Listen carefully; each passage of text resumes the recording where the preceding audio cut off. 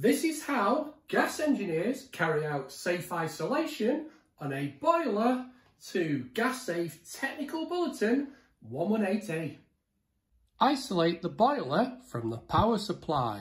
Boilers can be installed on a plug top, but the socket shouldn't be switched. This is now isolated from the supply. If the boiler is fed with a fuse spur, isolate the fuse spur and remove the fuse.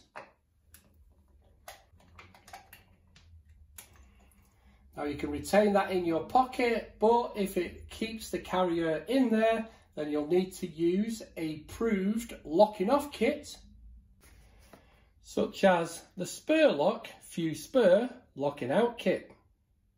Now, before we touch the boiler and the pipework, we need to carry out our safe to touch test. But first of all, we need to find a known supply. So we can use this socket and see to find out if this plug socket which is feeding this boiler is actually live and it's wired correctly.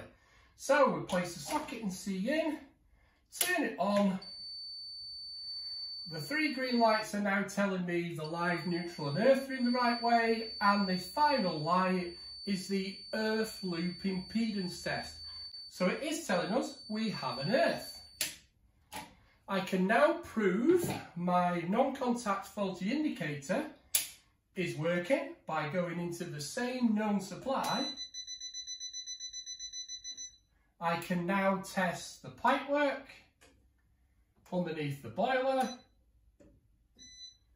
and the boiler itself.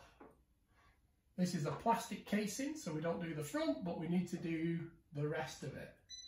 Now I need to go back to the known supply and test it again to make sure it's still working. So that's the safe to touch finished. Now we can look at safe isolation. Now let's take a look at the test equipment we're going to need. Now the first thing we need is a 2-pole tester, not a multimeter, because this will automatically tell us what voltage we've got. Where a multimeter is, you've got to set it, so you could make mistakes. We're also going to need a proving unit or some way of proving this on a known supply. Now the 2-pole tester needs inspecting before we use it. So first of all, check and make sure there's no breaks in the cable. The actual device itself looks in good working order. And we touch the 2 ends together